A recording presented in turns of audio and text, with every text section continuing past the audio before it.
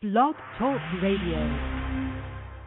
Well, here we go, ladies and gentlemen, across the country. We always get giddied up for this one. This is the big one coming out of Cleveland, Ohio on Tuesdays. Next Tuesday, no show. We're archiving it. We'll be back live on the 26th, but I'm blessed to produce this. This is the American Sports History Podcast, hosted by a brother of mine, a mentor, a friend, Peter Ray. Yours truly, Mark Mancini, producing it live in Los Angeles, 347-205-9631. You can catch the archive version on blogtalkradio.com/Mancini Sports. There's a bunch of you online. We'll get to most of you, if not all of you. But tune in to the podcast wherever you can, on wherever podcast you subscribe to. It's powered now by Mancini Media. As I lay the red carpet down, put the podium in its place, and hand off the mic, it's more him, less than me. First of all, Peter, how are you? Second of all, how can people get a hold of you? And third of all, you've been waiting a long time for this legend coming through, and, man, there could be many more with them. Take it away, my friend, as I man the boards. Hi, Mark. I'm doing well. I have a YouTube channel. It's called We Make History Videos. It's my name, Peter J. Ray, R-E-A.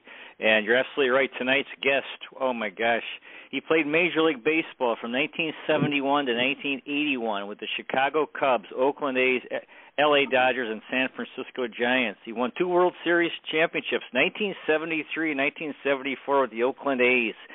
In his career, he had 395 stolen bases, 2-time American League stolen base leader in 74 and 76, more than 1,000 career hits. The first designated hitter for the Oakland A's, won a National League title with the Dodgers in 78, led the American League 3 times in total chances per game, twice in putouts, once in assists from the outfield on a double play. He had an unassisted double play in July of 1974. And, oh, boy, for me, the coolest baseball team of all time, the Oakland A's from the early 70s, the leadoff hitter and the starting center fielder. Welcome to the show. It's such a tremendous honor, Mr. Bill North. Why, thank you, Peter. That's illustrious. Oh, that's good word, illustrious. Yeah, you know, today is not my birthday. It's not Christmas. We had 3 good talks on the phone, other talk, and but this is just a wonderful gift. I've been bragging to people. I talked to Bill North, and it's just amazing because you guys in the early 70s with your green and yellow uniforms, white shoes and mustaches, and winning 3 World Series in a row. I mean, you guys were just the coolest, to me, the coolest team of all time, the Oakland A's in the early 70s. Yeah. 2 things.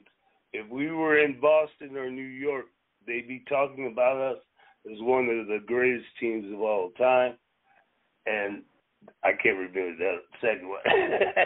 But those guys were something.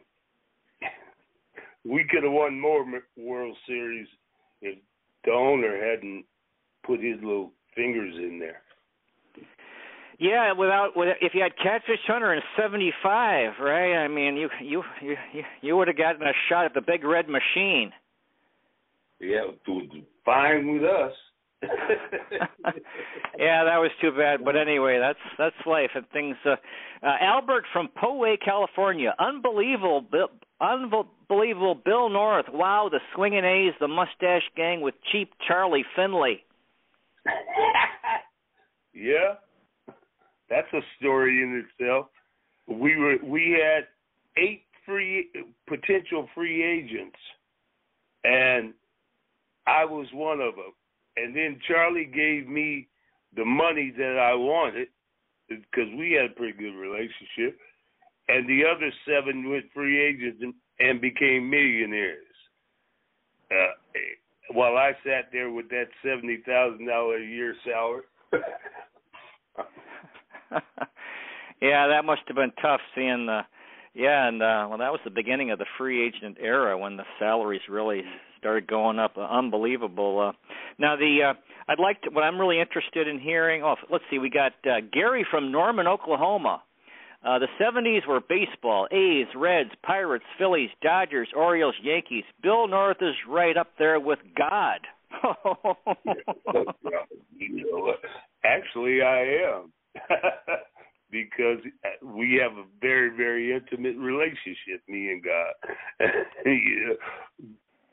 Hey, Well, I didn't hear him mention the A's in there. Oh yeah, A's, Reds, Pirates. Yeah, you're number one. Yeah. Thank you. Yeah, it was a great era. It was the greatest players to ever play the game came in. Started, of course, with Jackie, but the influx in the 54, 55, those years is when when a lot of those great players came along. I mean, I'm talking about Mays, Mantle, Willie Stargell, Billy Williams, Ernie Banks, those guys. And I could keep on going, Hank Aaron, but those guys right there were the greatest players to ever play the game. Now, I'm interested. Go ahead. I'm sorry. Smart. They were so smart, and they knew the game in and out.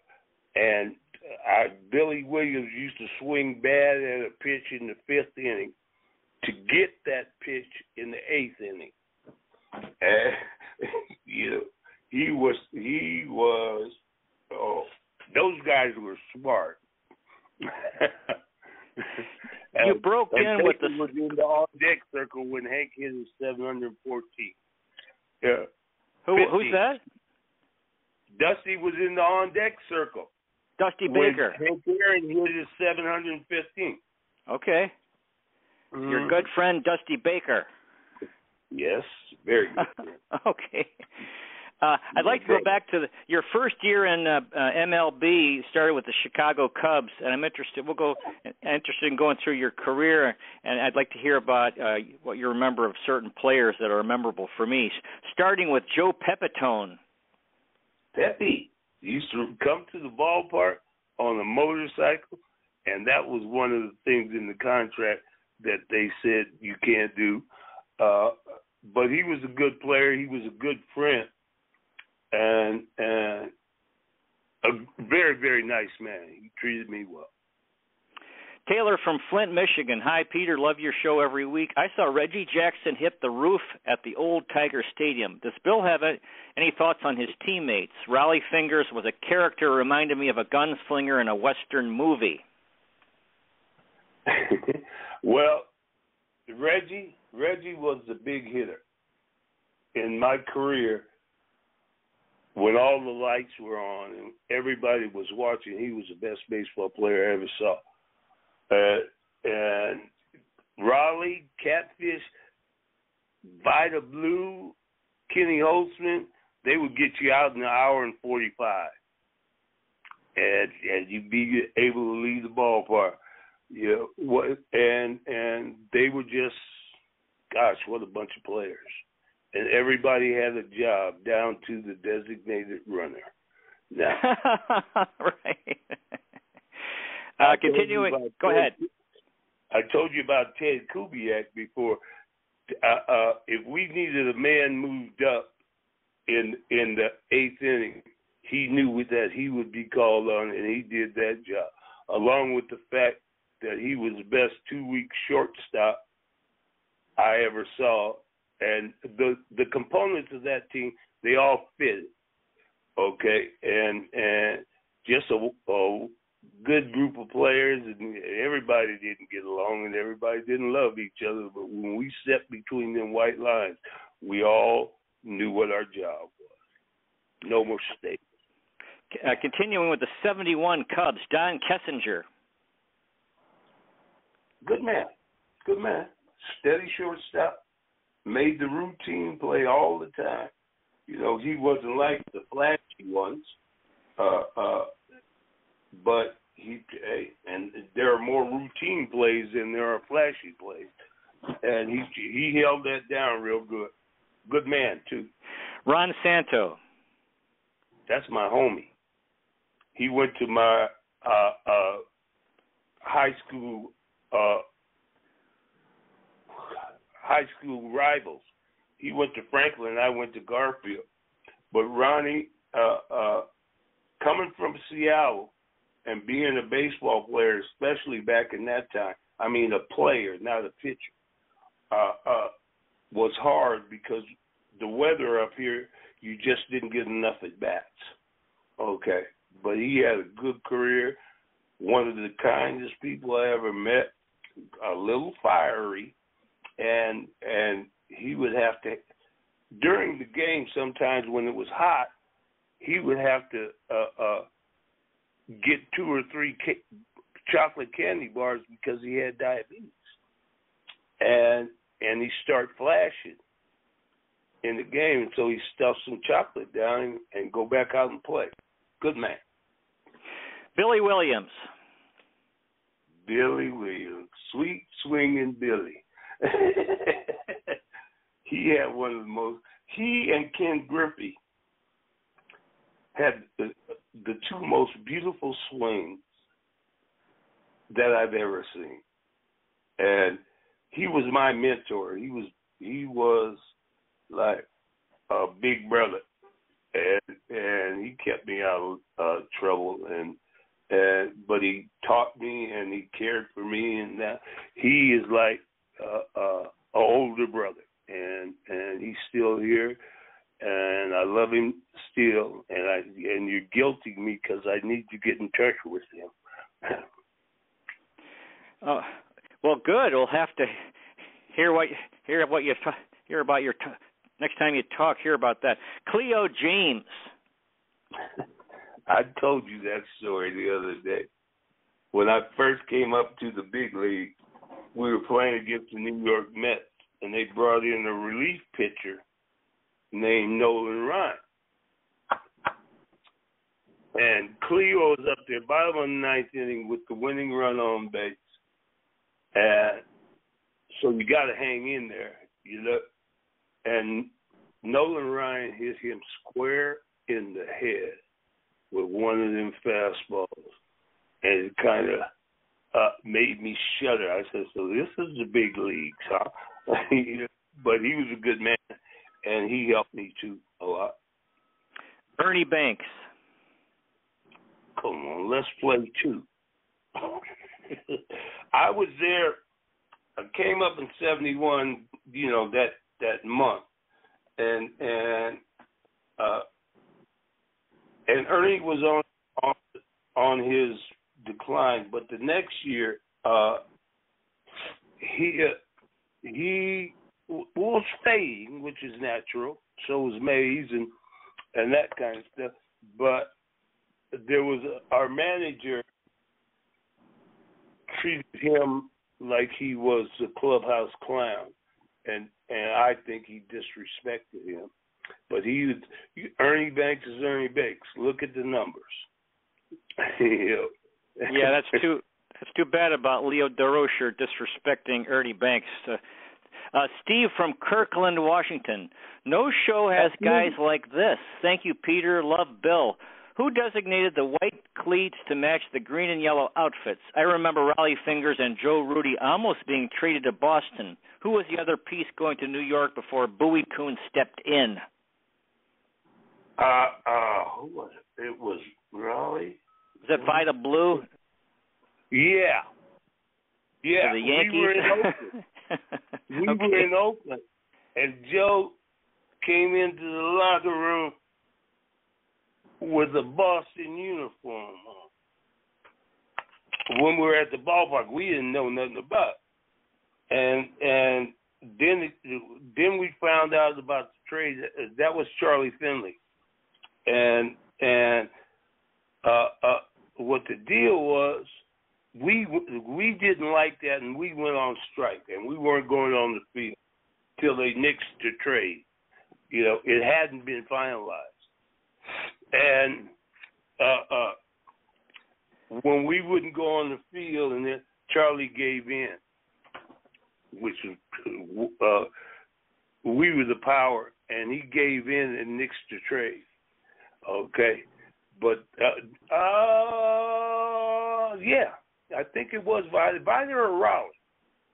but it was a thing that we erupted when Joe came and told us that he'd been traded, and it was against Bowie Kuhn nixed that trade. That's what he did. Yeah. Yeah, I think he sold him for a lot of money, right? And plus a player. Yeah, Charlie. Something like that. The relationship between Charlie and Bowie Kuhn was, of course, well publicized, and in '73, when I hurt myself right before the World Series, Charlie wouldn't let me sit on the bench because he wanted to show Bowie Kuhn that he was going with just 24 players. And I never was involved in that, even down to the seventh game when they celebrated. I was in Oakland and they won in New York. But it was the kind of thing that, hey, man, takes all kinds. If that's all I got to worry about, life ain't so bad. Well, you weren't there for the World Series because you were hurt, but you were. They wouldn't have won the '73 World Series without you. I'm Edward from Clearwater, Florida, listening to the Peter and Bill show. Music to my ears. I still think the Baltimore Orioles were better than those Oakland A's. Just an opinion. Well, everybody got it. But I'll tell you this. I'll tell you this. The toughest thing I ever had to do in my career against the Baltimore Orioles, because they were just like us. But we beat them twice going to the World Series. But Baltimore Orioles, you guys over there, you ain't gonna get too many hits with Paul Blair in center, Brooks Robinson, Mark Belanger, Bobby Grich, and Boog Powell down there. Hit, and they had long grass. They had the infield grass long, so the ball would slow down going through there. Hey, man, what a great team and a good manager. But I give him my respect with his love for the Baltimore Orioles. But hey, man, we got the rings. So now I've thought about the Orioles rotation. Palmer at the top. Who do you think was better, Dave McNally or Mike Cuellar? I hit both of them because I came up as a right-handed hitter. I hit Cuellar and McNally well. The best pitcher on that team right there was J.P. And you talking about with that, there's another one with that high leg kick that you couldn't steal off of. Okay. I mean, it was tougher to steal off. I did steal off. But it's the kind of thing. That team and Pat Dobson, and I kind of hit him good. But if you check the record, I'm remembering feeling comfortable against them. JP wasn't one you felt comfortable against. Carlos from Duarte, California. Hey, Bill, the worst fans when you were playing and the best. The A's were a traveling circus. What's your take on Bert Campaneris? What a shortstop. He can make the plays. Cappy was really talented and smart. Okay, come on, man. That ball's coming off the bat, going to center field. I've seen him get it more than once. And yes, a good shortstop teammate, and he could run too. Although I would have stole more bases if he took more pitches. Now, what's the other part of that question? Oh, he was asking about the worst fans and the let's see, the worst fan and the fans where you're playing on the road. The best and worst fans. Best fans, probably Angels. Worst fans, Detroit and Boston. Okay. They got racial. David from Austin, Texas. Hey, Bill, save my Texas Rangers. They're no good. Can I throw a steak on the barbecue for Peter and you? Of course. Every team goes through its cycle. Texas, wherever I went, I had this guy, Nolan Ryan. When I started in the National League, when I got traded to the American League, he came to the Angels. When I went back to the National League, he was with the Angels and Texas. And when I went back to the National League, he was with Houston. Those 5,000 strikeouts that he had, I'm well up in there towards the top. Frank from Braintree, Massachusetts. He has telepathy. He said the toughest pitcher you faced was at Nolan Ryan. If you were playing today, you could hit these Triple-A pitchers. Yeah. I mean, it's the kind of thing that the game has changed. The way I played the game, the way we played the game back in those days was a lot more efficient and playing to win, where the game has changed into a statistical nightmare. You got guys hitting 230 that hit 35 home runs. That seemed to me you didn't get more than 35 hits then.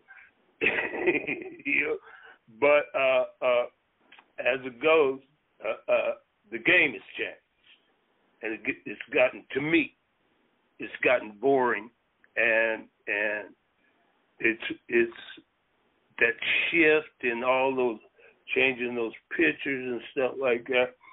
If I was one of those guys, I would practice. I would bunt at least 75 bunts a day in spring training, and I get them out of it, because there's so many times when you need a base runner, and they got all these guys on one side of the field, and you got all of this on the other side of the field. Don't try to hit into that. Just lay down the bunt and go to first base. And if they got a shift on the next guy, let him butt two. Now you got two base runners with no outs. And it's the kind of thing that, because you always need base runners, and it's the kind of thing that you have to battle against that shift. And I guess they're going to outlaw it next year, but it shouldn't. The players should have handled that, I think. Yeah, and they got catchers hitting 170, and I guess the strikeouts and home, it's everything strikeouts and home runs. Nicholas from Peoria, Illinois. Any thoughts on Lou Brock and Rickey Henderson? Where has the stolen base gone? It's gone to the stopwatch. If a pitcher is lower than, I think, 1.4 and is moved to the plate, he won't run. Well, to me on that, when I was at first base,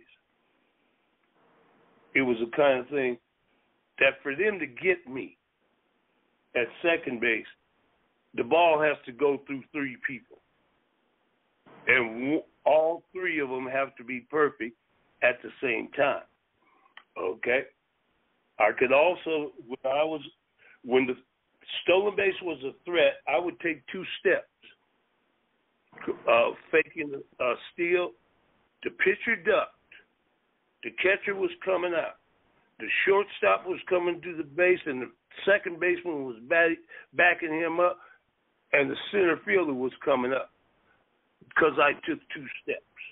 And the bad part about that, they couldn't stop me anyway, but every hitter likes to see people in action when he makes contact, before he makes contact. And it's a kind of thing that they don't want to give up an out on the bases. Base running is different.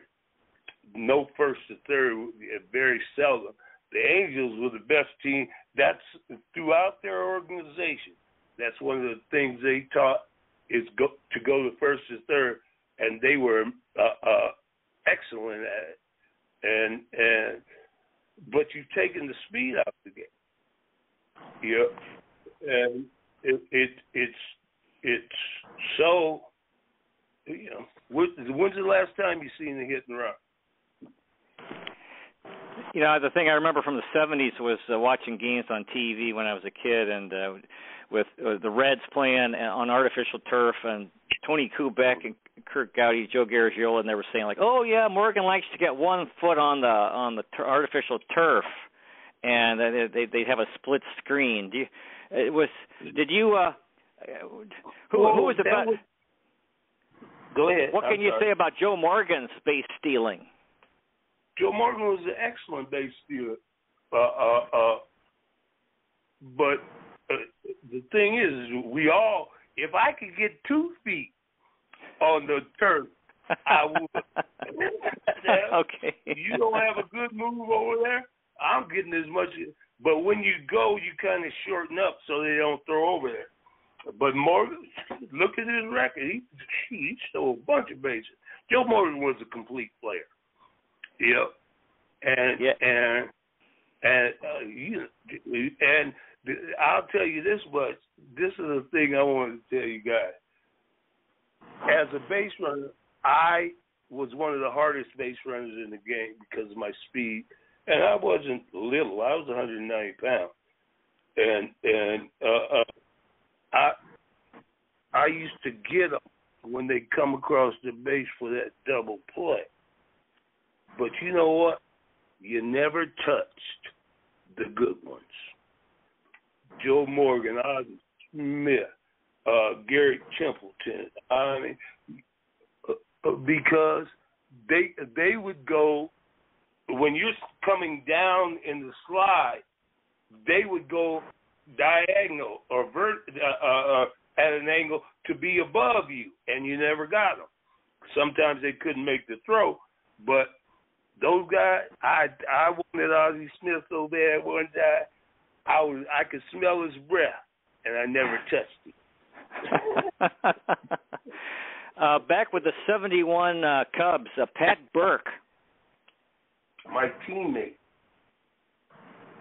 Pat Burke and I came to minor leagues together. Really nice man. And I'm just glad I got to play with him. And he came over to Oakland too, and he's a wonderful person from Worcester, Massachusetts. But good dude. We came through. We rode buses together. I got a comment here. Do you think Dave Parker should be in the Hall of Fame? Yeah. Okay. He had a good career, big hitter. He was over there with them guys that carried the big bats. You ever see Pittsburgh coming out of the locker room and they had their bats on their shoulder, and they were big bats. I'm talking about 36. I swung a 32 and a half, 35, but them guys had big bats with big weight, and they could shoot. The lumber company. Only team I ever saw win a World Series strictly hitting. We Are Family by Sister Sledge. We Are Family, yeah. I heard that. That wasn't one of my favorite songs, but I've got all my sisters with me. Our guest has been Mr. Bill. Go ahead. I'm sorry. Go ahead, Bill. What a wonderful experience I had to be able to live my dream. I praise the Lord for it. But I played and I saw some good players play the game. And I used to watch him on TV when I was a kid, and I got to be on the same field with him. It was a dream come true.